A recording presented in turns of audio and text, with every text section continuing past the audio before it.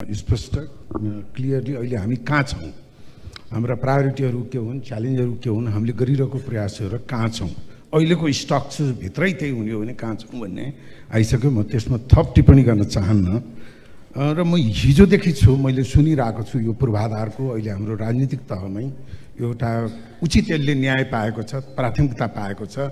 जहाँसम्म राजनीतिक तहमा पूर्वाधारलाई प्राथमिकता भन्यो भने अब त्यसमा हामीले खासै गुनासो गर्नुपर्ने ठाउँ छैन, स्पष्ट रूपमा प्राथमिकता पाएको छ। हिजो माननीय मन्त्रीजीको पनि मैले टिप्पणी निकै अप्टिमिस्टिक, आशलाग्दो, हामी नै किन गर्न सक्दैनौँ भन्ने त्यो एकदमै सही ट्र्याकमा छ।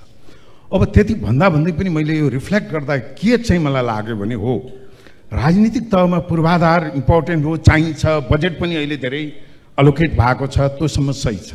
तर कता कता के लाग्छ भने ठ्याक्कै हामीले पूर्वाधार भौतिक विकासको स्वरूप कस्तो खोज्या हो त भन्नेमा अलि अलमल हो कि जस्तो देखिन्छ।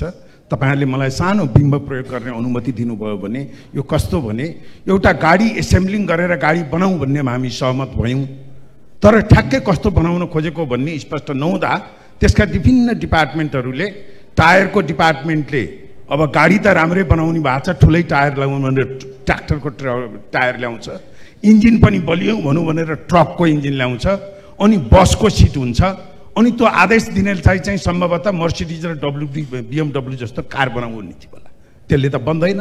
हामी काम पनि गरेका छौँ, प्रयास पनि गरेका छौँ, तर आउटपुट चाहिँ हामीले सोचे जस्तो नआउनु। मलाई अहिले के लाग्छ भने हामी त्यही अवस्थामा छौँ र मैले सार्वजनिक रूपमा पटक पटक भन्ने गरेको छु। खास गरी म माननीय मन्त्रीज्यूको ध्यान आकर्षण गर्न चाहन्छु। हामी अहिले के गर्न खोज्दैछौँ भने बिना प्रणालीको हाम्रो सिस्टम प्रणाली भत्केको छ। अहिले पूर्वाधार हामी जुन प्रणालीमा बनाउन खोज्दैछौँ त्यसले केही पनि निस्किँदैन। जतिसुकै हामी प्रयास गरौँ, मन्त्रीजीको छटपट्टि म जान्दछु, उहाँले धेरै प्रयास गर्नुभएको छ। हरेक हाम्रा सरकारी निकायका साथीहरू यहाँ हुनुहुन्छ, उहाँहरूको क्रियाशीलता, चिन्ता औपचारिक अनौपचारिकमा आउँछ। तर किन आएको छैन त भन्दा हामी बिग्रेको सिस्टमभित्र राम्रो कुरा निकाल्न खोज्दैछौँ र त्यो कुरो मैले कुनै आग्रह साथ भनेको होइन।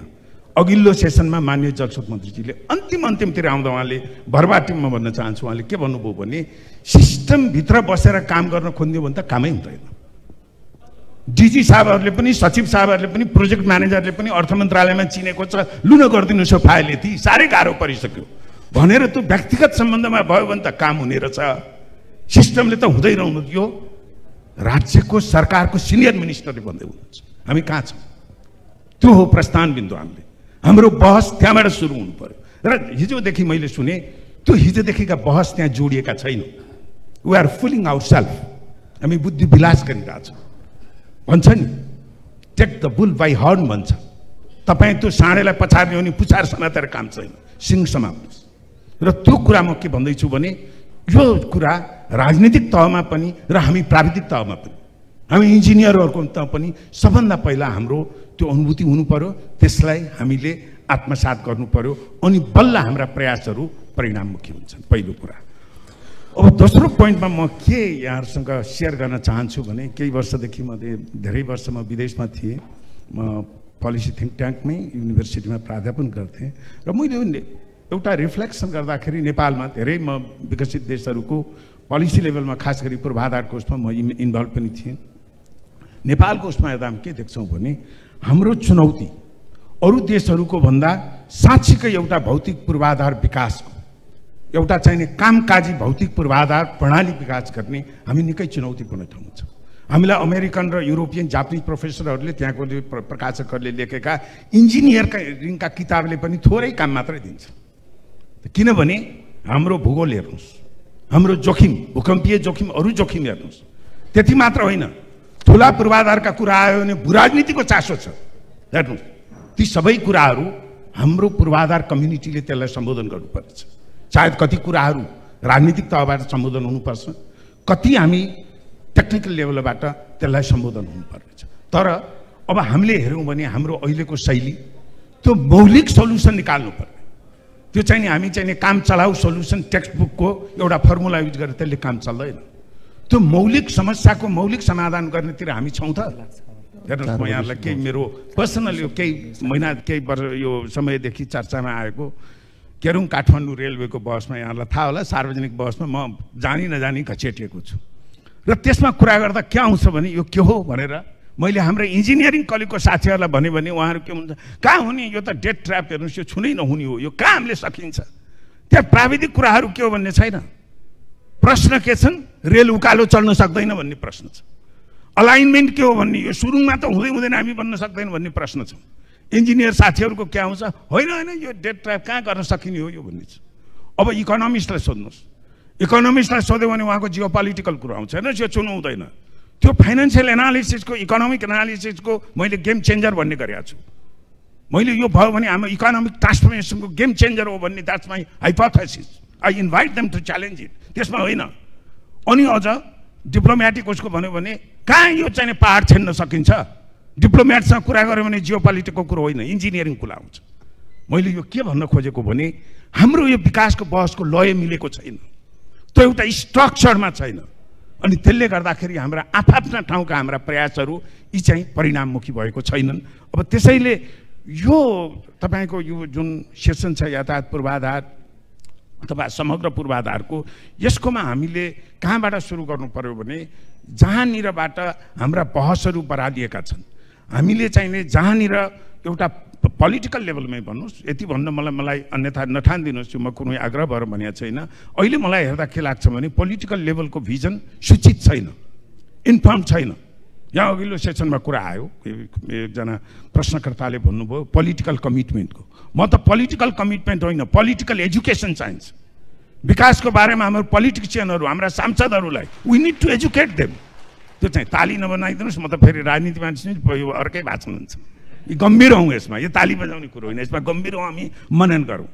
त्यसैले अब यो के आइदियो भने अहिले हामीले जुन प्रयास गरिरहेका छौँ त्यो प्रयासलाई हामीले एउटा स्ट्रक्चर करेक्ट नगरिकन ती प्रयास गऱ्यौँ, ती प्रयासले हामीलाई सही ठाउँमा पुर्याउँदैन। अब खास गरी म एउटा यो विकासको यो क्षेत्रको पूर्वाधारको अध्यक्षताको हिसाबले कहिलेकाहीँ मलाई अत्यन्तै फ्रस्ट्रेटिङ र डिस्टर्बिङ सङ्केतहरू कस्ता छन् भने, मैले यही कार्यक्रममा आउनुभन्दा पहिला अहिले हाम्रो संसदको चाहिँ वेबसाइटमा छ एउटा ऐन छ, त्यहाँ के छ, प्रधानमन्त्री कार्यालयबाट भएको राष्ट्रिय प्राथमिकता प्राप्त आयोजनाको द्रुत निर्माण तथा विकास सम्बन्धमा व्यवस्था गर्नु भनेको विधेयक। यस्तो भारी भरकम विधेयक छ त्यो। म विज्ञको हिसाबले होइन, म सामान्य सचेत नागरिकको हिसाबले म सरकारलाई क्वेसन म के अपेक्षा गर्छु भने त्यसको पृष्ठभूमि के हो। त्यसको पृष्ठभूमि कमसेकम 1000 पेजको डकुमेन्ट, मूर्धन्य विज्ञ, देशभित्रका मात्रै भएन भने अन्तर्राष्ट्रिय विज्ञहरू ल्याएर 1000 पेजको ब्याकग्राउन्ड रिसर्च सहितको 6 महिना 1 वर्ष लगाएर डकुमेन्ट बनेपछि बल्ल त्यो डकुमेन्टका आधारमा त्यस्तो विधेयक बनाउनुपर्छ। त्यसको सुपर मिनिस्ट्रीको कुरा छ। तपाईँको पुरै अब त्यो कसरी आएको छ त भन्दा प्रतिक्रियात्मक। अहिलेका राष्ट्रिय गौरवका प्रोजेक्टहरू आयोजना गर्दा के भयो, वनले अनुमति दिएन, त्यसो भने त्यहाँ पनि डाङ्गै सार्वजनिक खरिदले दिएन, डाङ्गै डाइरेक्ट गरिदेऊ। त्यसरी चाहिँ तपाईँको एउटा विधिको शासनमा त्यसरी हामी विकास गर्न सक्छौँ। र मलाई अचम्म लागेको के हो भने त्यो सोच कहाँबाट आयो, हाम्रो पोलिटिसियनहरूलाई त्यो एडभाइस कसले दियो। द्याट इज हाइली इरेस्पोन्सिबल र दिस इज भेरी ड्यामेजिङ, घातक हुन्छ। कोही यहाँ सरकारसँग नजिकमा हुनुहुन्छ साथीहरू भने पुर्याइदिनु होला, त I am ready to debate. मैले राम्ररी पढेर मैले अनुमानको आधारमा भने होइन त्यसको चाहिँ। त्यसैले यो कुरा के भनेको भने हे माननीय मन्त्रीज्यू हुनुहुन्छ, आउने बित्तिकै उहाँले सिन्डिकेटको बारेमा ठुलो प्रयास गर्नुभयो, तर अझै अलमल किन छ त भन्दा त्यसको प्रयास के हो भने त्यसको नलेज डेफिसिट हो। अझै पनि हेर्नुहोस्, तपाईँ पब्लिक ट्रान्सपोर्ट रिफर्म गर्ने भन्ने कुरो इभन युरोपमा, इभन जापानमा they need years month to research it. त्यो फटाफट चाहिँ हामीले आउने होइन। अब हाम्रो समस्या के भइदियो भने, म तपाईँलाई सानो सूचना, मलाई 2 मिनट दिनुहोस्। 2 मिनट है, मैले 2 मिनटमा टुङ्ग्याएँ। म सानो यहाँहरूलाई सेयर गर्न चाहन्छु। हिन्दुस्तानमा 1996 मा जतिखेर पूर्वाधारले नयाँ बाटो ट्र्याक गर्यो, त्यो त्यसै मनमोहन सिंह विद्वान त्यतिखेर प्रधानमन्त्री हुनुहुन्थ्यो, अरू त्यहाँ विद्वान मन्त्रीहरू थिए, त्यो फटाफट त्यहाँ कर्मचारीबाट आएको होइन। राकेश मोहन भन्ने तपाईँहरूले गुगलमा सर्च गर्नुहोस्। हिज अ इन्टरनेसनल एमिनेन्ट इन्टलेक्चुअल, उहाँको युनिभर्सिटी कहाँबाट पढ्नु भन्नेहरू, उहाँको राकेश मोहन रिपोर्ट भन्छ। त्यसको आधारमा इन्डियाको पूर्वाधारले नयाँ चाहिँ बाटो ट्र्याक गर्यो। पिपिपीमा गएको थियो 2015 मा, तपाईँको चाहिँ अर्को के छ यो विजय केलकर रिपोर्ट भन्ने छ, जसमा पिपिपीको एन्टायरली चेन्ज भयो 2015 मा। अस्ति भर्खर हामीले पिपिपी सम्बन्धी नयाँ ऐन ल्यायौँ, त्यो रिपोर्ट मात्र पढिदिएको भए पनि त्यो परिष्कृत हुन्थ्यो। It's outdated. जुन भर्खरै आएको ऐन त्यो 1 वर्षपछि फेरि त्यहाँ उ गर्नुपर्छ। त्यसैले यो किसिमको जुन हाम्रो शैली छ, अब यसले चाहिँ हामीलाई के गरिरहेको छ भने हामीले प्रयास पनि गरिरहेका छौँ र ऊ पनि आएको छैन। र लास्टमा म के भनेर मेरो यो टिप्पणीलाई म टुङ्ग्याउन चाहन्छु भने अब के गर्ने, प्रस्थान बिन्दु के हो भन्यो भने सबैभन्दा पहिला हामीले एउटा आत्मसात गर्नुपर्ने कुरा के हो भने कतिपय कुराहरू टेक्निकल कुराहरूकोमा हामी रिसर्चका कुराहरू कन्सल्टिङ प्र्याक्टिसबाट हुँदैन र जुन एकाडेमिक हाम्रो पूर्वाधार विकास नीतिमा जुन एकाडेमिक हस्तक्षेप हुनुपर्ने हो त्यो अत्यन्तै कमजोर छ। यही कार्यक्रममा हेर्नुहोस्, यसलाई आयोजकहरूले अन्यथा नलिनुहोस्। हिजो र आजको यत्रा टेक्निकल सेसनहरू छन्, यहाँ बस्नेमा मैले एकजना पनि प्राध्यापक देखिनँ। That is highly problematic. हाम्रो एकाडेमिक र हाम्रो सरकार कति चाहिने फरक छ भन्ने कुरो यो सिम्बल हो। त्यसका कारण तपाईँहरूको होला, म त्यसमा जान चाहन्न। त्यो सक्षम छैन भने सक्षम बनाऊ त्यसलाई। र रिसर्च र अनुसन्धान बिना हामी चाहिँ नयाँ कुरा निकाल्न, मौलिक निकाल्न सक्दैनौँ। र म विज्ञ साथीहरू यहाँ हुनुहुन्छ, उहाँहरूलाई म विनम्र अनुरोध के गर्छु भने हामी पनि के कुरामा सुध्रिनु पर्यो भने हामी अलिकति पढे लेख्यौँ, अलिकति जान्यौँ, इन्जिनियर भन्दा हामी ब्रह्मा विष्णु महेश्वर होइनौँ।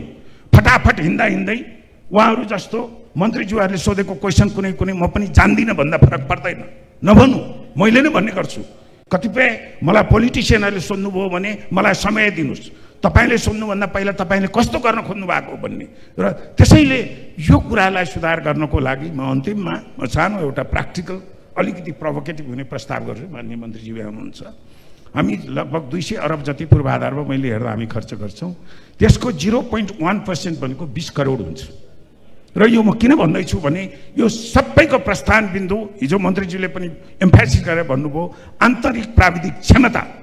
ठुलाभन्दा ठुला प्रोजेक्टहरू हाम्रै इन्जिनियरले, हाम्रै कन्सल्ट्यान्टले, हाम्रै निर्माण व्यवसायले बनाउने अवस्था नभएसम्म यो चाहिँ समृद्धिको सपना नदेख्नुहोस् भनौँ हामी पलिसिङलाई। र त्यो कसरी सम्भव छ भने म अघि यहाँलाई एउटा आँकडा भने 0.1% भनेको 20 करोड हुँदो रहेछ। R&Dमा 1%सम्म हुन्छ। 1% भन्यो भने त 2 अरब हुँदो रहेछ। तपाईँ R&Dमा 0.1% खर्च गर्नुहोस् र यहाँका युनिभर्सिटी तीसँग अघि हिजोदेखिबाट कुरा आयो, यो इन्जिनियरिङ स्टाफकाले धेरै बाधा नबजाऊ, त्यसले धेरै काम गर्दैन। हामी बरालिएका छौँ त्यहाँ पनि। त्यसको हामीलाई चाहिने प्राविधिक think tank, research think tank university र सरकारी निकायसँग भएर र तपाईँ वर्षको 20 करोड त्यो रिसर्च एन्ड डेभलपमेन्टको लागि तपाईँ एलोकेट गर्नुहोस्। म ग्यारेन्टी गर्छु यही हलमा पाउनुहुन्छ। तपाईँ लिड गर्न दिनुहोस्, पूर्ण एकाडेमिक स्वायत्तता दिनुहोस्, स्वतन्त्रता दिनुहोस्, वर्षको 20 करोड हाल्नुहोस्। 5 वर्षभित्र हाम्रा टनेल हाम्रै युवा इन्जिनियरले डिजाइन गर्न सक्नुहुन्छ, हाम्रा डिपिआर 3 महिनाभित्र हाम्रै युवाहरूले गर्न सक्नुहुन्छ र हाम्रा निर्माण व्यवसायहरूसँग पनि पर्याप्त जनशक्तिहरू हुनुहुन्छ। र त्यसैले यो प्रस्थान बिन्दुको लागि बहस गरौँ। यो मेरो हाइपोथेसिस हो। मैले धेरै समय दिएँ, मलाई माफ गरिदिनु होला। धन्यवाद।